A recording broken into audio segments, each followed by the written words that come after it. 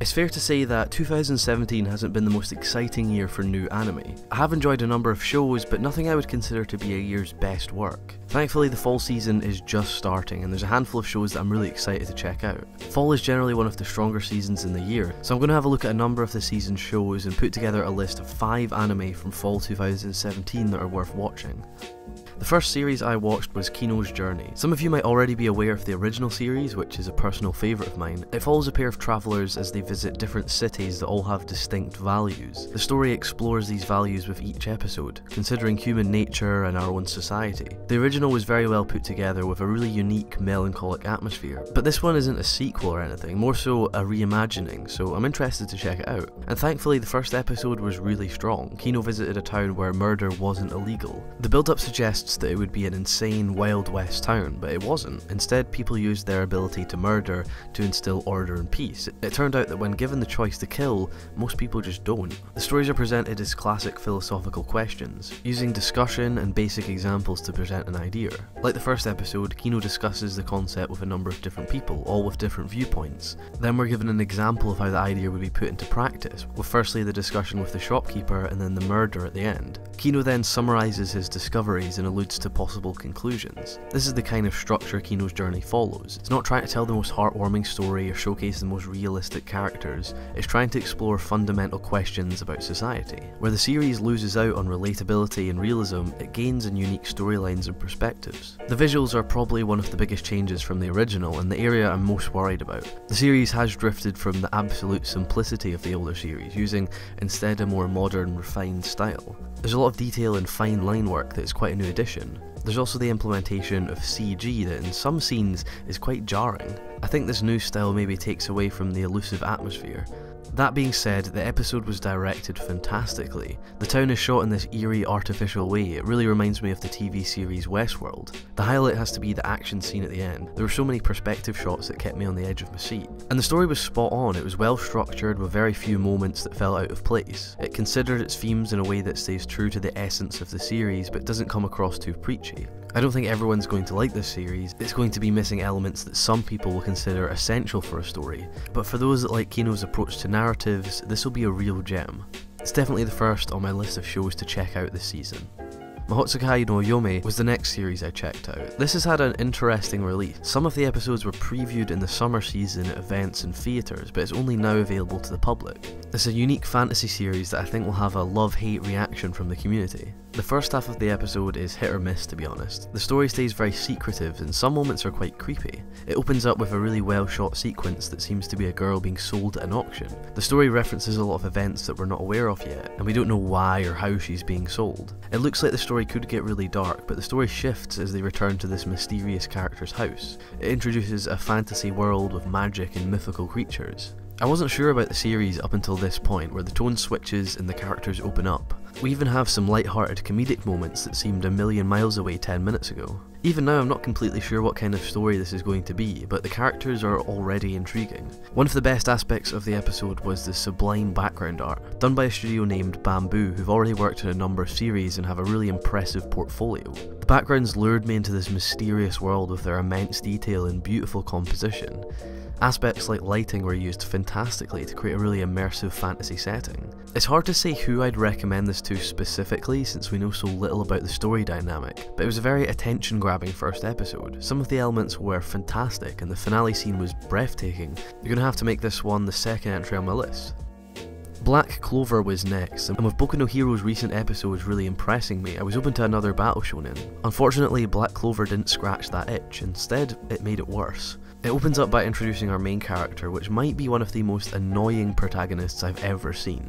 His voice actor does nothing but scream his dialogue, which is little more than a collection of cliché hero phrases. And this isn't helped by the abysmal written dialogue of the supporting cast, with moments like the priest entering a scene and arbitrarily blurting out a plot point for no apparent reason. The more and more it went on, the more and more it felt like some kind of battle shonen fanfiction. None of the happenings on screen seemed to relate to each other, things just seemed to happen without any effect or purpose. The episode manages to pull itself together for a short period during the middle as it introduces its premise, but this is rudely interrupted by possibly one of the worst villains I've seen in an anime for ages. Again, it's like I'm watching a 15-year-old's Naruto fanfiction, which might even be an insult to 15-year-old Naruto fans. Our protagonist continues to screech out taglines like some kind of soundboard, and then the episode finally does something right and ends. I wasn't expecting to be blown away by Black Clover, but I wasn't expecting it to be that bad. It has no self-awareness and seemingly no grasp of storytelling. I might check out a few more episodes out of sheer curiosity, but I don't know who would enjoy this, so it's definitely not making it onto my list.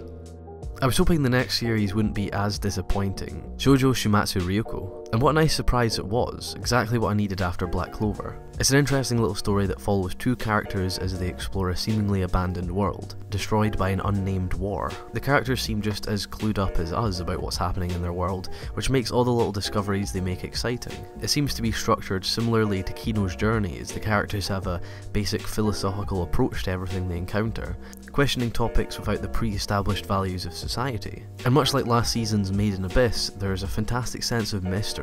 From the first episode, I might even prefer Shuumatsu. The expansive, abandoned battlefield they explore is visually dull with no colour or warmth, but there's so much to read into, with every little detail hinting towards what might have happened. I think the episode's atmosphere was topped only by the fantastic episode direction. This is Takaharu Ozaki's first time directing a full project, and he's off to a fantastic start. He uses perspective shots in a way that I've very rarely seen in animation, as if he's attached cameras to objects in the world. This perspective shot of a bullet flying out a gun, or in this scene where a camera overshoots its shot as the characters are playing around on a plane propeller, these are both great examples. His framing and slow-paced camera movements give the whole episode a mysterious undertone. Ozaki's style is certainly unconventional, and it's hard to see how the episode would have held up without it. I'm extremely interested to see where they take this series, both visually and thematically. I really like the duo's naive outlook on topics of war, and I'm hoping they build on that. Without a doubt, the next on my list of shows. And the next series I'm checking out couldn't be further from Shuumatsu, Juuni Taisen.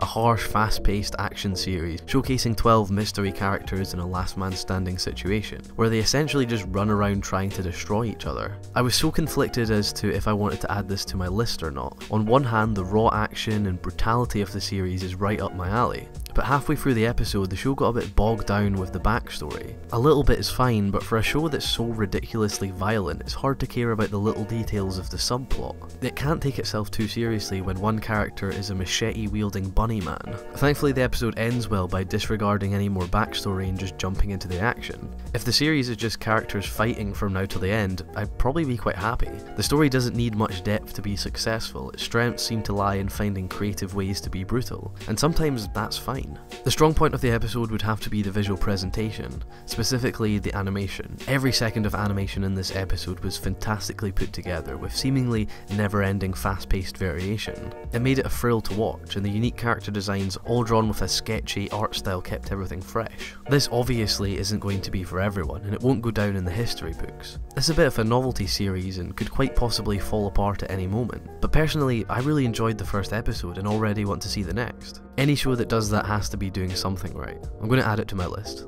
The next series I watched was Children of the Whales. I went into it completely blind, and it's quite possibly my favourite of the season so far. It tells the story of Chakuro, a boy that archives the happenings of a floating mud turtle. Sounds good already. It uses his writings of a specific adventure to show us a beautiful fantasy world. I don't want to describe any details about the world or the story because having it unravel before you is one of the show's strongest aspects. I love how they've chosen to tell the story. Our main character is a scribe, someone who records events, and it's a telling of his perspective mixed with real-time dialogue. This gives the story a fairy tale feeling, which is helped by the psychedelic imagery and the paper effect on the background art. The world of Children of the Waves is brought to life with a similar level of creativity, having a floating town that sails on a sea of sand. It's like something from an ancient folktale. The highlight of the episode was of course the production, specifically the art direction, which is fronted by industry veteran Toshiharu Mizutani. He's worked on some of Dazaki's classics like Aim for the Ace and Space Adventure Cobra. He worked as art director on Akira and has even done some modern classics like Summer Wars. He's got a lot under his belt, and it really shines through here. Not only the fantastic design of each scene, but the way in which it's all presented, the sense of scale in the shots of the floating town, or the mystery evoked by the abandoned settlements. The episode was a real change from a lot of seasonal anime this year. It felt completely new, not just someone's take on an already established concept. And because of this, I'm extremely interested to see what kind of story they choose to tell. Will it lean on the episodic side to focus on character narratives, or will it open up to an overarching story? Who knows, but I'm really excited to see what's next. Which fills up our list. Firstly, we had the really solid episode of Kino's journey, then the haunting Mahoutsukai. After that, we had the delightful Shuumatsu, then Juuni Taisen, and finally, the wonderful Children of the Whales. A real mixture of genres and styles. I'm not sure if all these shows will stand the test of time and be equally as exciting come the end of the season, but it's a good starting point. And I want to hear your opinions about the shows I've mentioned, and maybe even some I still need to check out. Post your thoughts in the comments. I'll be keeping up with all these shows, so expect another video at the end of the season, and if you want more, you can follow me on Twitter for more regular updates. And if you enjoyed this video, please do click the like button and share it around. Thank you very much for watching.